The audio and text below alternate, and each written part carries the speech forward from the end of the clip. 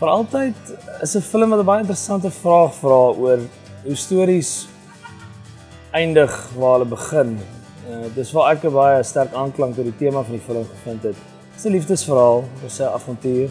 En dit gaan met twee karakters wat mekaar ken en sien op 'n baie vroeë ouderdom in hulle lewe en 'n baie sterk koneksie maak en dan vat die lewe hulle op twee interessante paaie wat so die teenoorgestelde is van mekaar, maar baie gelyk ook, gelyk en teenoorgestelde van mekaar is.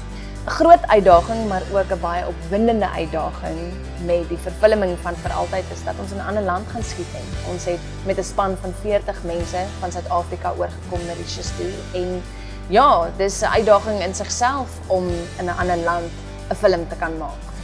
Dit was die eerste vir my dat ek regtig in so opsig baie meer hands-on produce het, as skrywer en akteur. Ek dink ek en Annelie hierdie uitdaging saam met Jaco vandag eenaf aangepak.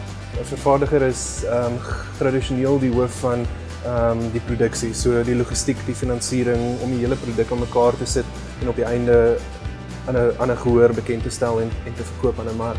So mense is betrokke reg van ontwikkeling af reg deur tot die einde, wanneer almal anders nie meer betrokke is by die rolprent nie. Mense dink 'n fliek word so in storie geskiet, soos in 'n storielyn. Maar dit is glad nie so nie. Ons het letterlik iets wat ons in week 1 geskiet het, moet ons presies optel sodat dit lyk of dit sekondes na die tyd gebeur, 3 weke later. Ek dink ons groot challenge met hierdie was behalwe vir die trourok wat Wesley nog gehelp het mee. Het ons ook die Color Festival gehad. The major challenge was just shooting in 2 different countries. It's like almost shooting 2 different movies. We had different crew. Logistics were very different.